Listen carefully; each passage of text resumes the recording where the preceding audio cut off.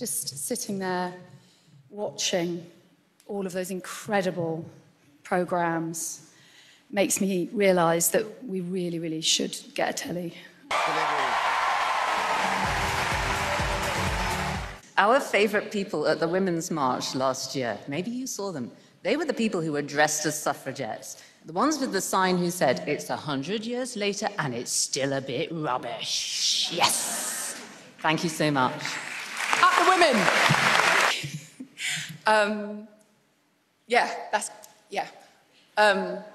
Sorry, I'm just very shocked, but thank you very, very much. A bit of a personal one, but I would love to dedicate this award to my Nana Frances, who sadly passed away the first week of filming.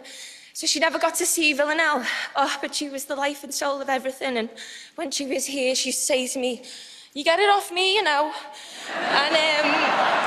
And I just want to stand up here tonight and say, Nana Frances, you were absolutely right all along.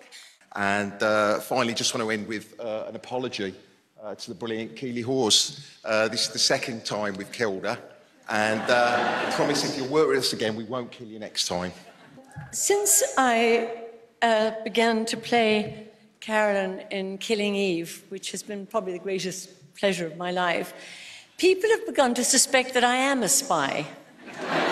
And I just want to thank the director, Harry Bradbeer, for that, because he said, no, you can't play this part with an Irish accent. And just to say thanks to everyone in it for just taking massive risks the whole time. Jodie Comer almost swallowed a wasp in Tuscany.